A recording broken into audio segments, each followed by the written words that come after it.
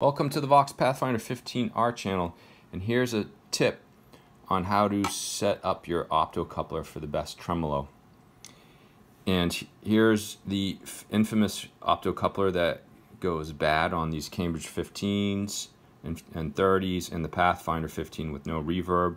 And what we have is we have this replacement and we have the photoresistor soldered in, but we don't have the two legs soldered in yet, and instead we have an LED.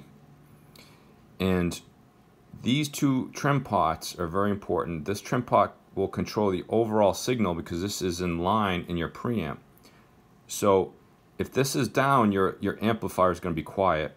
And this trim pot is a secondary that releases some of the signal around it. So there's an interplay here. So what you want to do is you want to start with VR7, this guy, all the way counterclockwise, and you want to start with VR8 all the way counterclockwise. Clockwise. So VR7 counterclockwise, VR8 clockwise. And then what you want to do is turning it clockwise will bring up the signal in the preamp that goes into the amplifier up higher. So you turn that up a little bit clockwise, and then you turn VR8 counterclockwise until we see something flashing.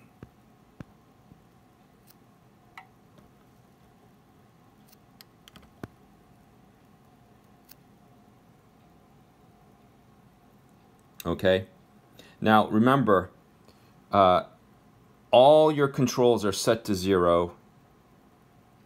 Tremolo speed is 0. This is tremolo, and tremolo depth is all the way up. You need nothing else. You don't need anything, just power. So what happens to this light as you turn VR7 more clockwise? It's going to get brighter.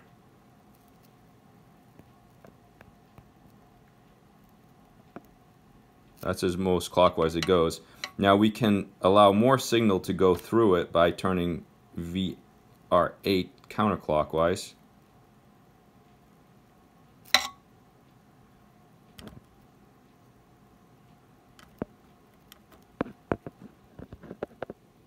Oh, there's VR7. Look at that.